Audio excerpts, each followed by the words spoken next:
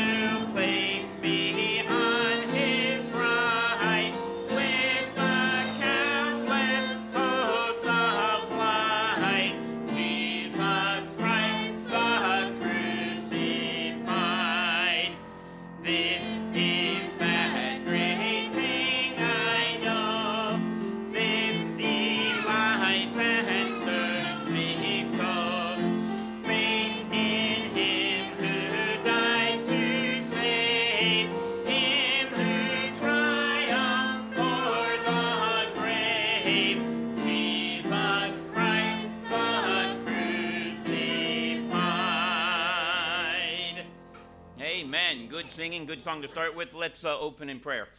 Dear Heavenly Father, thank you for your goodness, your many blessings. Lord, thank you for the salvation that you offer, the gospel truths found in your word that can be for every one of us that great thing that we can know and rest assuredly in. Please bless this service today. Be with our singing. Help us as we worship and praise you. Be with the teaching and preaching of your word. We're thankful for the lesson we just had already. Lord, I pray that you'd be with every place, every group of people where your word is opened and where your truth is taught and preached. I pray that you would be glorified. I pray that the believers would be edified and instructed and changed and corrected. I pray that lost people would come to know you as Savior. They would recognize your death, burial, and resurrection in their place, Lord, for their sins, and they would turn to you and call upon you for salvation from sin and hell. I pray that you bless all that we do here. We ask it in Jesus' name. Amen. All right, please be seated. Let's see. We'll make a couple of announcements before our next song. Remember, there is we got a birthday cake to share this morning. And remember, our services are live streamed, but we'd like to have you here if you can make it. We've got prayer meeting on Wednesday night at 7 p.m., and Kids Club has started back up. 4:30, the younger ones are meeting. And then at 6 o'clock, we have our youth group meeting. And, of course, every Sunday morning, 10 o'clock, all-age Sunday school. Then we have a little bit of a cuppa time, and then we have our 11 o'clock main service like this right now.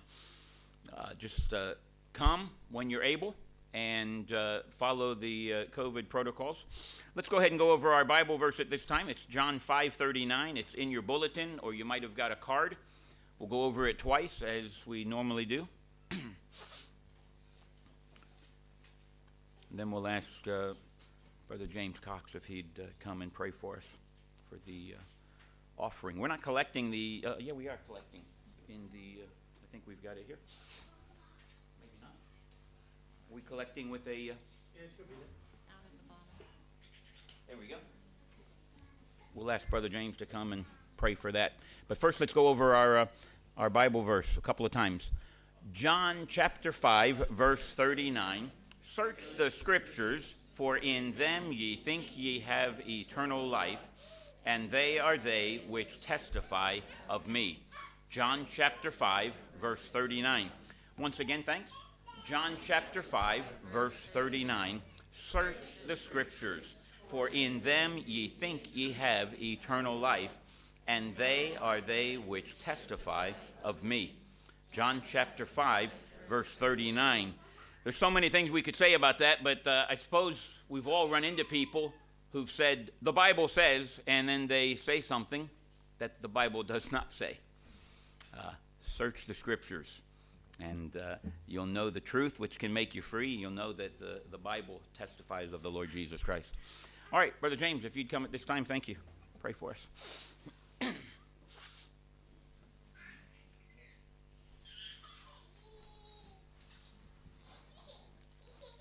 Praise the Lord. Heavenly Father, I thank you that we can come here and hear what you would have us to hear from your word. Father, please help us to have open hearts for you, Father. Please help us to draw closer to you and to put off things that we would waste our time on, Father, especially sinful things. Please help us to be better saints, Father. And Father, please help us to give to missions. Please help them to know that we are praying for them, Father. And Father, just please protect them and help them to reach the lost, Father, that they may come to know Christ as their Saviour. In Jesus' name we pray. Amen.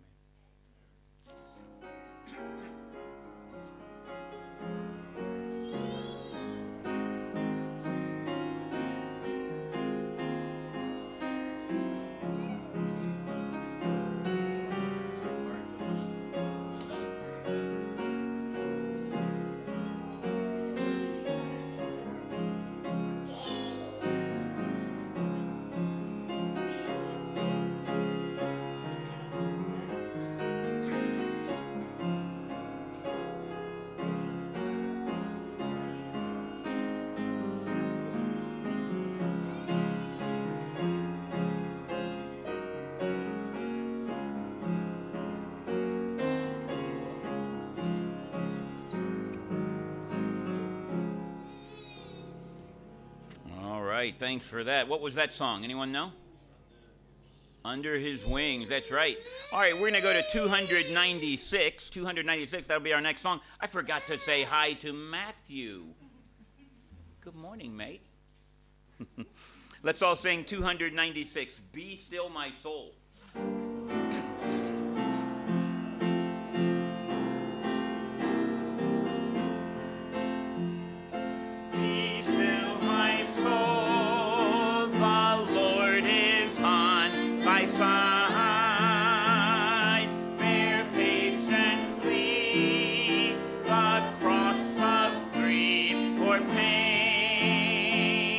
Leave to thy God to order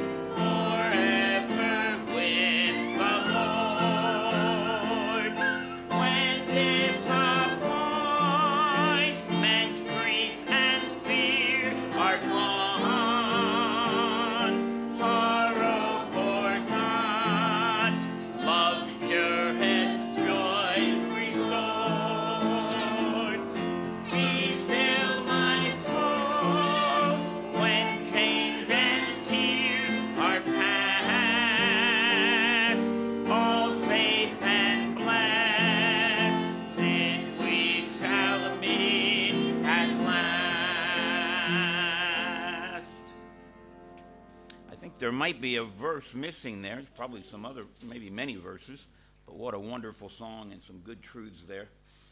All right, let's go to 557. It'll be our last song before Pastor Shellabear comes to preach to us. 557, For All the Saints.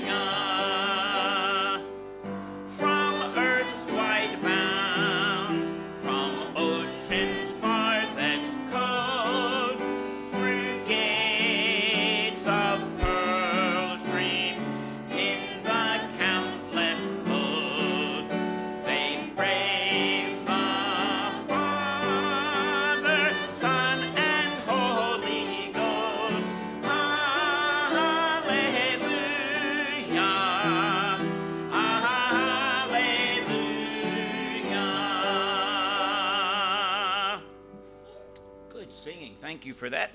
All right, Pastor Shellabear, if you'd come at this time, please.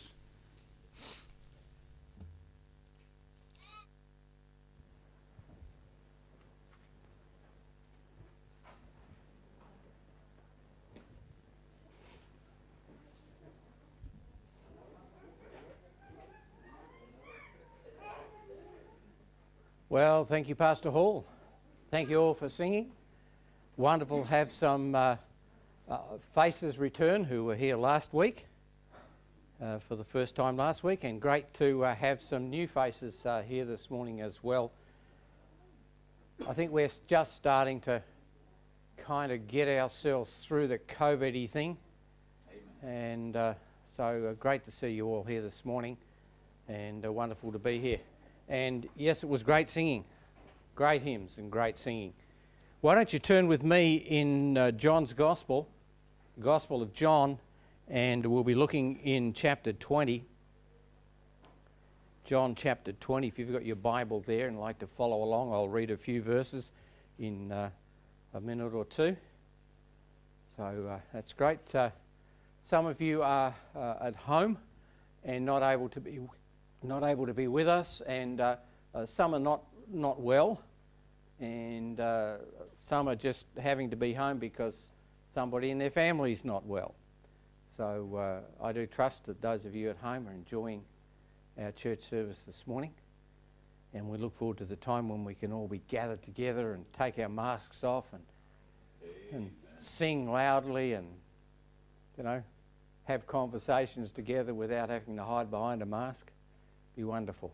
So we look forward to that time. John chapter 20, I'm going to read to you just a few verses. So let's stand together as we honour God with the reading of His Word this morning. I'm going to start in verse 19. I suppose actually I'm going to read 10 verses down to verse 29. It's probably more than a few. However, it'll give us the idea of what's going on. So, John chapter 20 and in verse 19 we'll start there. Then the same day at evening, being the first day of the week, when the doors were shut, where the disciples were assembled for fear of the Jews, came Jesus, and stood in the midst of them, and said, Peace be unto you. And when he had so said, he showed unto them his hands and his side.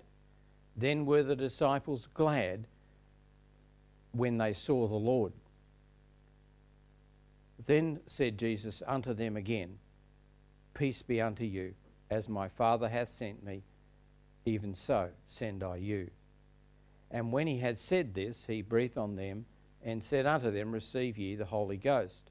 Whomsoever sins ye remit, they are remitted unto them, and whosoever sins ye retain, they are retained. But Thomas, one of the 12, called Didymus, was not with them when Jesus came. The other disciples therefore said unto him, We have seen the Lord.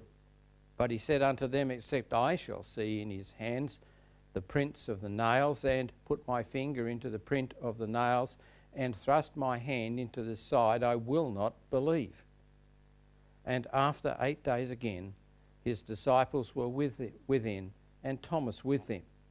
Then came Jesus, the doors being shut, and stood in the midst, and said, Peace be unto you. Then saith he to Thomas, Reach hither thy finger, and behold my hands, and reach hither my hand, and thrust it into my side, and be not faithless, but believing. And Thomas answered and said unto him, My Lord and my God. Jesus saith unto him, Thomas, because thou hast seen me, thou hast believed. Blessed are they that have not seen, and yet have believed. Let's just pray. Our Heavenly Father, we thank you, Lord, for the words that are in the Scriptures.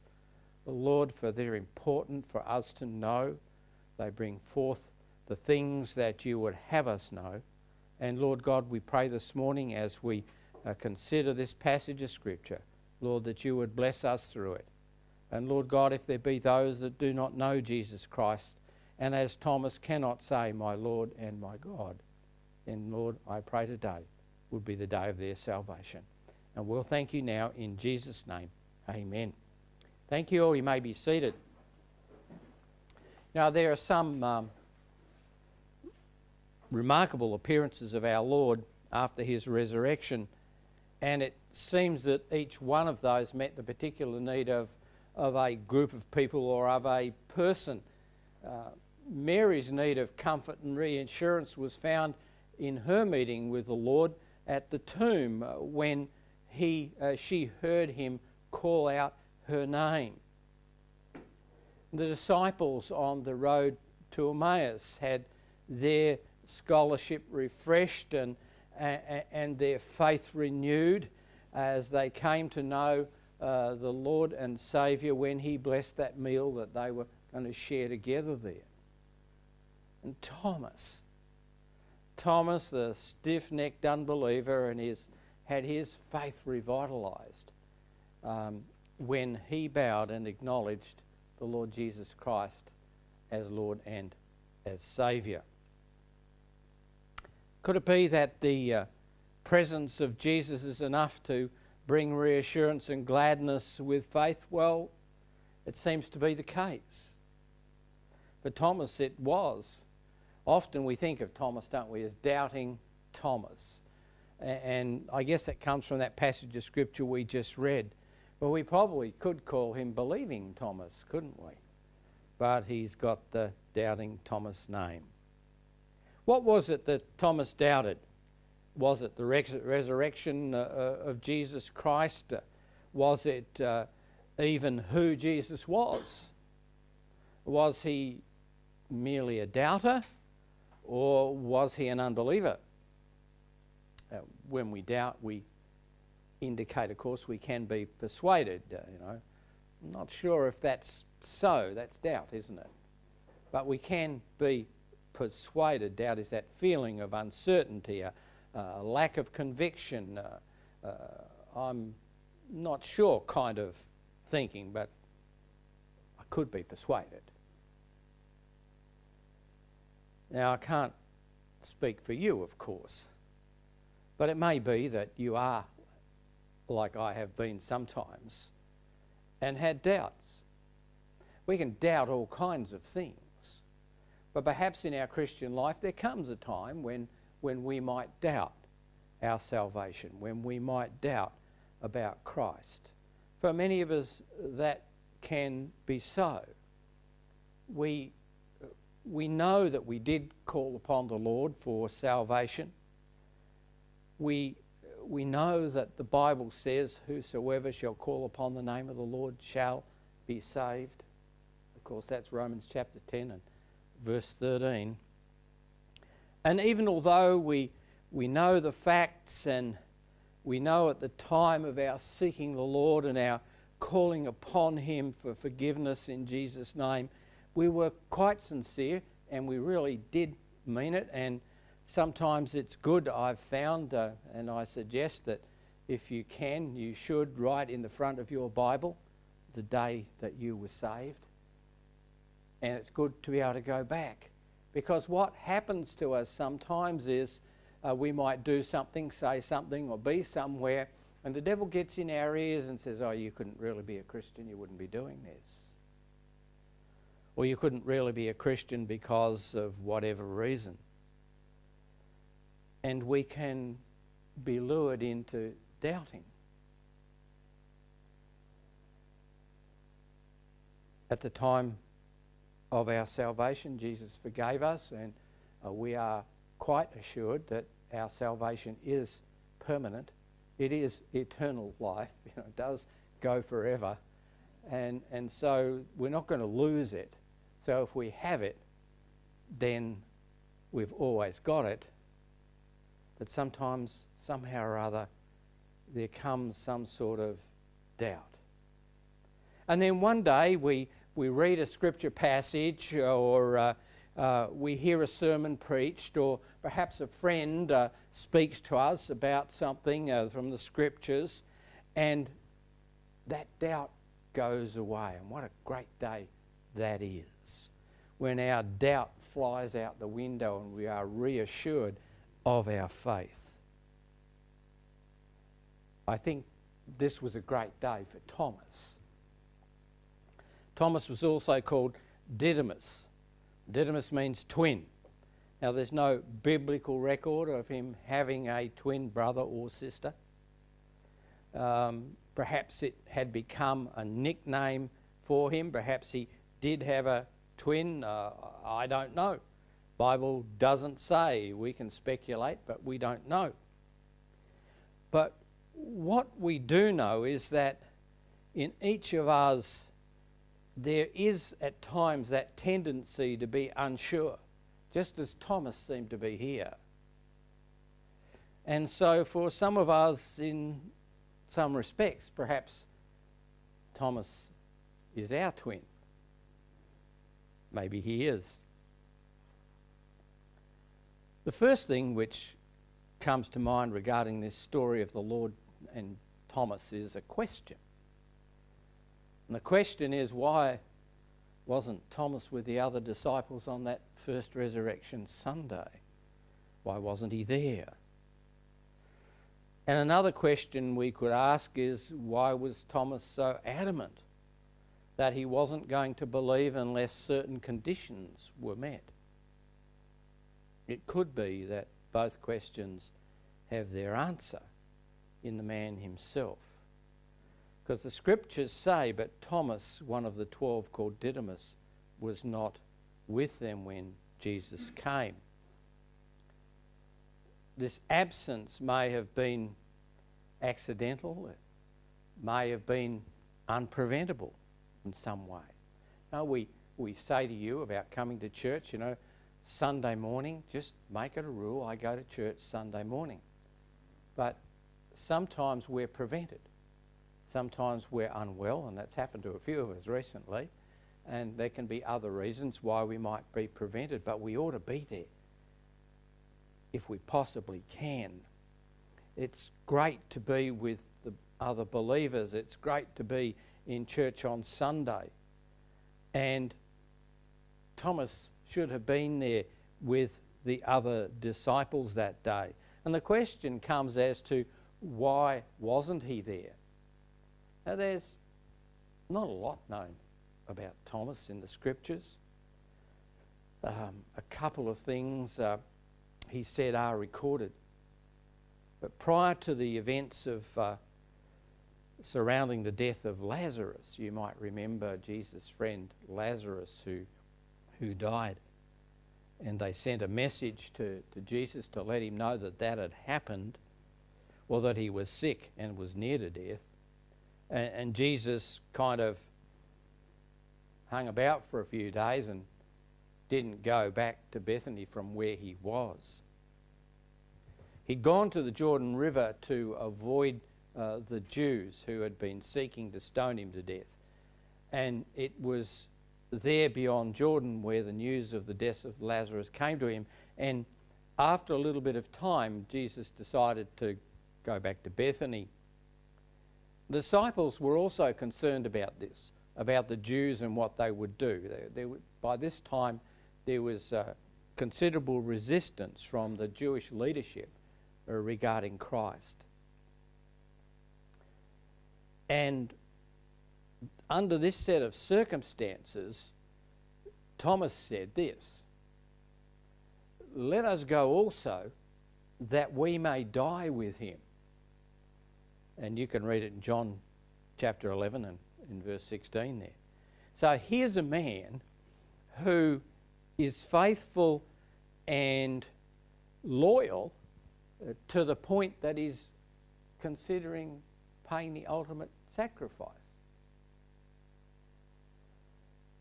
Was Thomas perhaps a bit of a pessimist? Oh, let's go, we're going to die, so what, I'm not sure. Could be so. But the only other time that Thomas is recorded as saying anything is when he asked a question of Jesus that others weren't sure about, but weren't willing to say that they didn't understand. It's great, isn't it, when you're in a group of people, perhaps you're doing a Bible study or something, or you're at school and you're in a class and you don't get it, but you're not game to say, because you don't want to look like an idiot in front of everybody. Well, here's Thomas, and he asked the question, in my Father's house, Jesus had said this, first of all, let me give you that. Jesus said, in my Father's house are many mansions. If it were not so, I would have told you. I go to prepare a place for you, and if I go and prepare a place for you, I'll come again and receive you unto myself, that where I am, there ye may be also. And whither I go ye know, and the way ye know. And that's in John chapter 14, verses 2 through to 4. So here's Thomas, who says to himself, I don't know. What's this about? And I reckon the other disciples were probably thinking the same. But here's Thomas speaks up and he says, we know not whither thou goest, and how can we know the way? That's pretty brave, really. Thomas is confronting the prospect of being separated from Jesus and not knowing the way to follow. And he's almost in despair, and he says, Lord, I don't understand, I don't know. And all the other disciples are probably going, phew, I'm glad someone asked the question.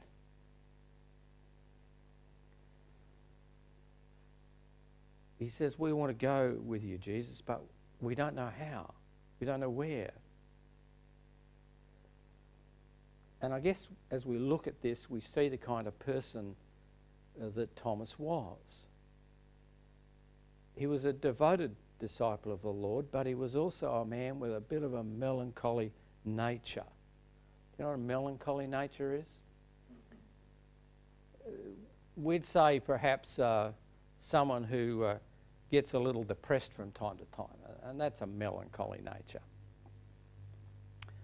And we ask the question, why wasn't he with the others on that first Sunday? And it could be that after the death of Jesus, this melancholy nature of Thomas's took over a bit and led him away and sort of sat in a corner and moped by himself. People do that. And in doing that, his despair and disappointment, his grief even, probably became exaggerated. Thomas would have been better off had he have been with his friends and the fellowship of the other disciples, with those who he knew, those who he had spent the last 3 years with. He would have had their company to help him, to encourage him, and he would have seen Jesus that first time. Sometimes when we hide ourselves away, we can miss out on important things. The worst thing I think that a Christian can do when doubt and disbelief enter in and begin to shade the sun in their sky. The worst thing is to go away by themselves, to hide in a corner, to mope and get all introverted, and we shouldn't do that. The best thing for us to do in times like that is to seek the company of the saints, to enjoy some good fellowship, and at church it's what we do. We have a cup of coffee and going to have cake. It's going to be good today. We have a cup of coffee and a piece of cake or something and a bit of conversation. We share some fellowship here at church. That's not what we're all about. That's great to do, but isn't it nice? I like to do that. Just a bit of a chat, a fellowship. I know the young people do too. They're forever chatting and playing games and doing things. It's good. Church is the place to be, and if the sermon doesn't give you a bit of heart and the love of the brethren, surely will. A lengthy solitude is not the best medicine for someone who's a little melancholy, saddened by something that's happened in their life. When the fire is going out and there's just a few coals there remaining, sort of just staying glowing, the thing to do is to draw those coals together and add a little bit of new kindling, some few sticks and bits and pieces, and soon enough there'll be a burst of new flame, and the fire will begin to burn again and generate heat again. And the gathering of the saints together to worship the Lord is like that. It's like adding a little fuel to the fire of our faith, and it gives light to our life. So that's the way it ought to be. But whatever the reason was, Thomas wasn't with his friends that first Sunday after the Lord's resurrection. However, it wasn't long before he found out just what he missed out on. Probably saw his friends down in the shopping mall or whatever it was that they had in those days, and they said to him, "Oh, Thomas, you missed out. Should have been there." And you can imagine how the conversation went. In fact, the Bible tells us that other disciples told him what happened. And for Thomas, it's all too much. It's all too incredible. It's unbelievable. And he wasn't having any of it. If they saw what they said they saw, he wasn't believing it. It wasn't a matter of doubt, it was a matter of non-belief. That's what he said, wasn't it? Unless I see, unless I touch, I'm not going to believe. At this point, it's unbelief. Thomas was so determined that he demanded a very high level of proof. "Except I shall see in his hands the print of the nails, and put my finger into the print of the nails." and thrust my hand into his side, I will not believe. Can you imagine that? And what an amazing statement. Unless I can prove it for myself, if I can physically touch and feel and see, I'm not going to believe. Can you imagine what might have been in Thomas's life had that which he had asked for not come about? Thomas's faith, Thomas's ability to survive, Thomas's work would never have happened. But Thomas, in his melancholy state, had diminished his faith, and he was disappointed. He'd missed out on something, but he wouldn't accept anything but that same experience. Not only to see, but to touch, if he was going to believe. And we think about Thomas, and this is the reason why we call him Doubting Thomas, and it's easy for us to call him that and to think perhaps a little disparagingly about Thomas, but you see, we've got the book. We've got the end of the story. We know what happened. Thomas, he didn't. He's there in the moment. It's different. If he was to ever see Christ again, Jesus had to do something. If his demands were not met, he'd be the one who said, "See, told you so." Never happened. You know? And there are people around like that today. There are people who refuse to believe what the Scriptures say. Right now, Thomas was a rejecting disbeliever of the truth. And they're all around you today. Those who, when you try to share the gospel of Jesus Christ with them, reject it in unbelief. There is at the moment, I'm trying to think of the lady's name, but she's a member of Parliament in a European country, is it Sweden? I can't recall, who is presently being put on trial as some sort of vilification because she quoted Scripture. It's all around us. People who refuse to believe and who will fight against the Word of God. They reject it in unbelief. And they leave you wondering why. How can it be that the Bible is not proof enough? How can it be what many witnesses have shown to be true? What God's Word has demonstrated and proven throughout the ages. Isn't that proof enough? Isn't God's Word good enough? Can you imagine Thomas's friends, his fellow disciples, pleading with him? It's true. It really is.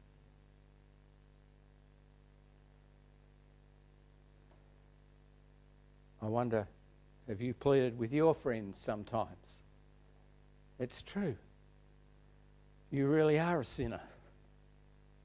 There really is a penalty for sin. And Jesus Christ died to pay the penalty of that sin. It's true. And he rose again so that we can know there is life after death. It really is so. It's true. The Bible says so. Have you pleaded with a friend sometime and had them just say, "No, I don't believe"? But perhaps you've had the delight of somebody saying, "Oh, yes, thank you." When I think of this chronic unbelief that I see here, I'm reminded of the father who came to Jesus with his son who was possessed with a terrible evil spirit. and the disciples weren't able to deal with it. And in Mark's Gospel, we'll read about it in Mark chapter 9, verse 23 and 24. And Mark records this: Jesus said unto him, If thou canst believe, all things are possible to him that believeth. And straightway the father of the child cried out and said with tears, Lord, I believe. Help thou my unbelief. Help thou my unbelief. Jesus rebuked and cast out the devil, the evil spirit, and the boy was healed. And I have no doubt at all that at that time the father was also cured of his unbelief. Amen. There can come a time for all of us when we need to pray that kind of prayer. Lord, I believe, help thou my unbelief. Is there something about the Scriptures, something about Christ that you don't believe? And yet there it is in the Scriptures. But you can't believe it. I remember when, not long after I was first saved, and I was doing a little Bible study with a few neighbours of mine in a country town where I lived. And we were reading the Scriptures in the book of Genesis.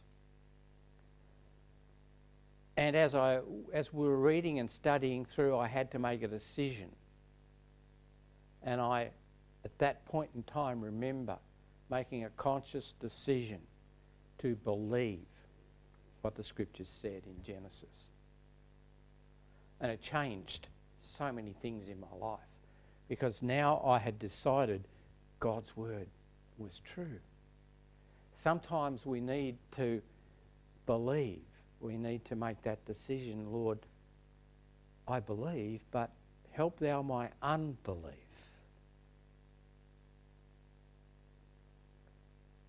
What a strange and difficult week it must have been for Thomas. The time between when his friends first told him that they saw the Lord and that they'd been part of that wonderful occasion, and the time when Thomas finally had his faith restored. What a strange week that would have been.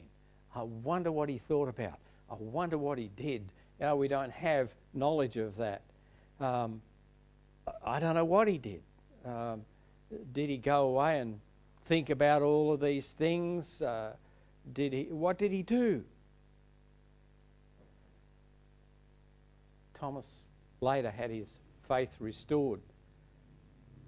We can think that perhaps it might have been kinder if Jesus had said, oh, poor old Thomas, I'll put him out of his misery and I'll go visit him today. But no.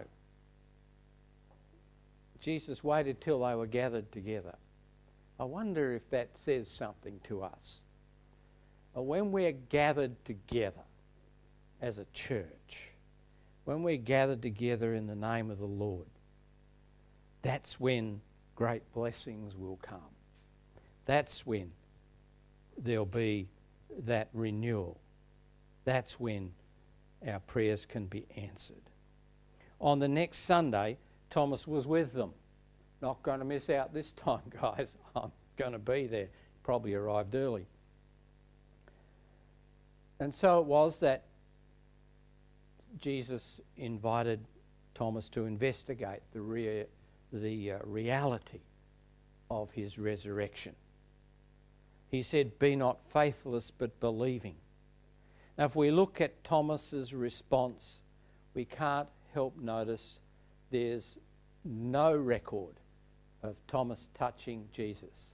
What was his demand? I won't believe unless I touch. Put my hand in his wound here and wound in this side and so on. Unless I touch him, I want to see him and I want to touch him. And yet no record of him ever touching Jesus is there.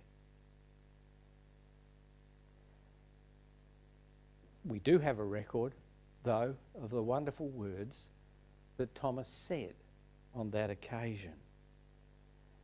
Thomas, in absolute faith, having seen Christ and knowing I guess he didn't need to touch him. Said, "My Lord and my God."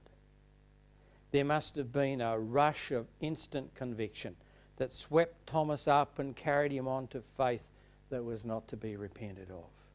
Thomas believed that Jesus was risen from the dead. Thomas believed that Jesus was the Son of God. Thomas believed that Jesus died on the cross, paid the penalty for his sin, and he would very soon know and believe that Jesus Christ would be in heaven. He saw it with his eyes, and it convicted him, and it convinced him. There was inner awakening. There was a rekindling of that little fire, those coals of faith that were still there.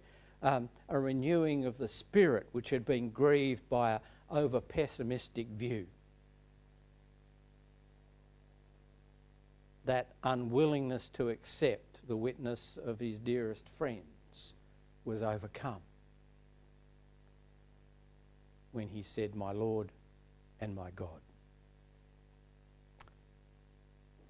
People often talk about the object of Christian faith, and one amongst many things, we are to bring glory to God, of course.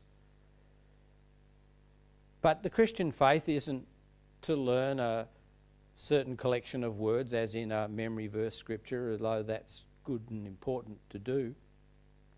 Neither is it to know some doctrine or some statement of faith. It's not even believing certain facts that the Bible might relate. The object of the Christian faith is a person. And when Thomas saw the person of the risen Christ, when he saw the Lord, the whole nature of his faith changed. You see, Jesus Christ is to be the focus of our attention. Many other people who believe certain facts and yet remain unrepentant of their sins and unsaved from their dilemma.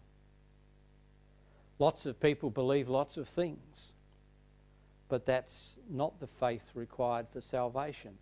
Jesus said these words unto Thomas on that day, "Thomas, because thou hast seen me, thou hast believed.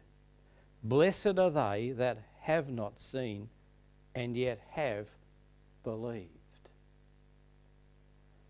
Saving faith is sight, but it's not that physical sight, that thing we see with our eye. It's that inward sight. It's a direct perception of the unseen Word of God. If we are to be saved, we must have that inward sight, the Spirit that causes us to believe God without physical evidence. We're not going to see Jesus Christ in the flesh this side of glory. But what we have is His Word. A reliable, trustworthy Word of God. The vision given to the eye of faith is more real, more substantial, more reliable and nearer in every sense than the things that our eyes see in our flesh. God's Word reminds us, of course, in Hebrews chapter 11, the first couple of verses. Faith is the substance of things hoped for, the evidence of things not seen, and for by it the elders received a good report. And we can receive a good report too when we believe that which we may not see in the physical, but which we can believe spiritually. The Holy Spirit of God, the Comforter that Jesus said would be sent, is sent to guide us. And Jesus still says to you and to me, as He said to Thomas that day, be not faithless, but believing. And yours will be the blessing of faith. Yours will be the wonder of knowing you have a place in heaven. The amazing hope that comes from trusting Jesus Christ. And you and I can be amongst those of whom Jesus spoke when he said, "Blessed are they that have not seen and yet have believed." Blessed are they. God's blessing is to you who will believe. And in my life, God's blessed, and I'm sure he has in yours. Is that you, though? Have you believed? Will you believe and be blessed? Let's pray. Our Heavenly Father, we thank you, Lord, today. Thank you for the testimony that we see in the Scriptures, the story of Thomas.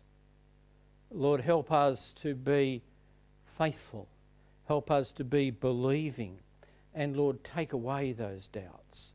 Remove them, just as surely as you did for Thomas that day when he said, "My Lord and my God."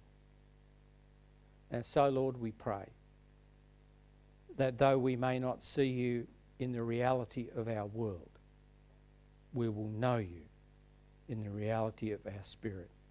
And we'll thank you in Jesus' name. Amen.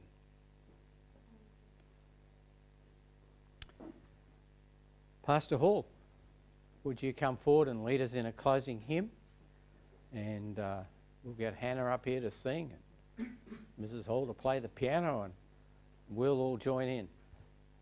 Thanks, Pastor Hall. You're welcome. Thank you for that message. I didn't get the title, but I sure got some teaching from that. May all of our faiths be encouraged and increased from what God's Word tells us about doubting Thomas, who became believing Thomas. Amen? All right, let's go to 413. We'll close with Faith is the Victory. Let's all be upstanding. 413, Faith is the Victory. Do you need a victory? Then trust the Lord. Trust what His Word says, what His Holy Spirit is telling you to do. 413.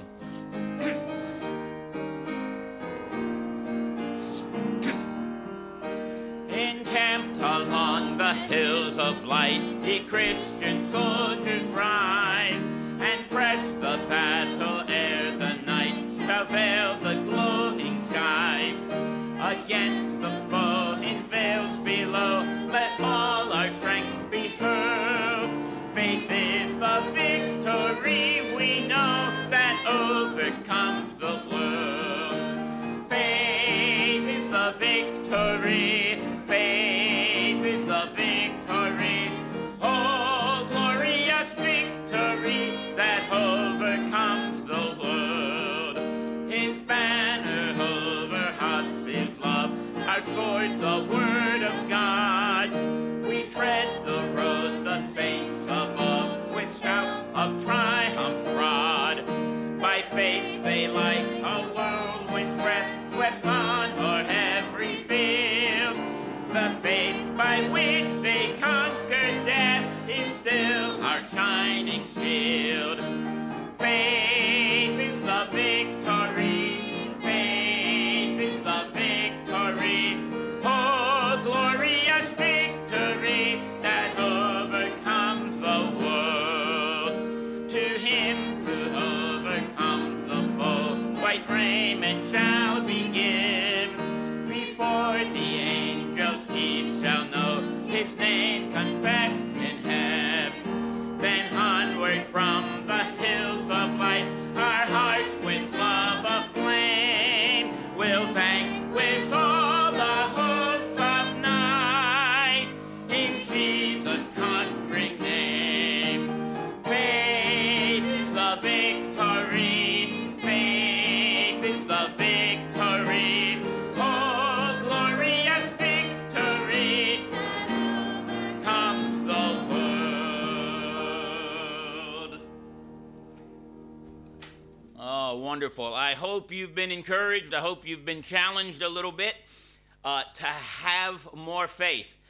And, you know, it's good to have a faith that's increasing and growing, but more than the amount of faith, it's the object of our faith. Pastor mentioned it. The Bible tells us it's faith in God. All right, let's close in prayer. But remember, have another cup of coffee, a little bit of fellowship, and let's remember to be here. A whole idea in that sermon, what you miss when you're missing out on being with God's people. But remember, we got a little bit more fellowship we can have. We got a cake to share too. Let's close in prayer. Dear Lord, thank you for your many blessings. Thank you for the fellowship today. Thank you for the preaching and teaching of your word. Lord, we're so thankful. Just so many things I saw today that were preached, things that are in your word. Lord, one of them, just that you came again, and you did show yourself to Thomas. And Lord, I'm so thankful that he believed. I pray that you'd help each one of us to get another glimpse of your truth, another reading, another vision, Lord, seeing something in the world around us, something in your word that proclaims you. And Lord, may we, like Thomas, believe. I pray that you'd help us to have the victory in our lives that requires faith in you, in your word, and obedience to you. I pray that each one of us would take steps of faith and obedience that lead to those victories that we can have. Please bless our little fellowship now, Lord. Bless us as we go our separate ways. Help us in this week to be following you and to be trusting and believing in you. We pray it in Jesus' name. Amen.